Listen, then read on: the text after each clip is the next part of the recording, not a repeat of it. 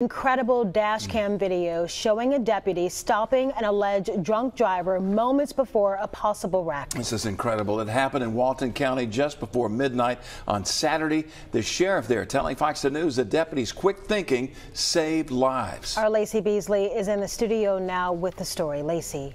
Yalanis and Byron, it was a split-second decision that prevented harm to other drivers on the road that night. And because of it, no one was injured.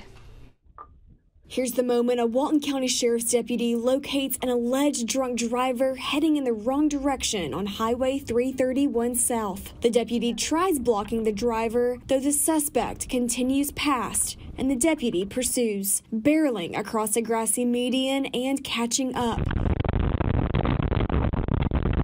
You can see the headlights of oncoming traffic quickly approaching in the distance. When the alleged drunk driver still doesn't stop, the deputy drives his cruiser into the side of the suspect's car, and it slides into the grass.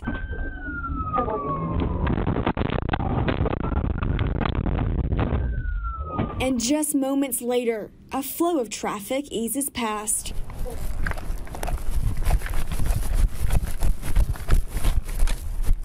Get out of the car! Get out of the car! Show me your hands right now. Get out of the car.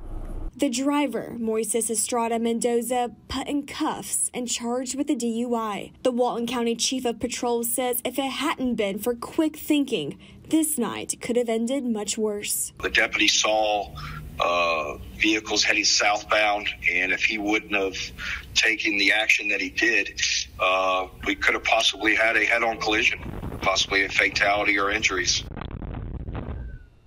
Mendoza was also charged with reckless driving, failing to stop for law enforcement, and driving without a valid license. He was booked into the Walton County Jail on a $5,000 bond. Reporting live in studio, Lacey Beasley, Fox 10 News.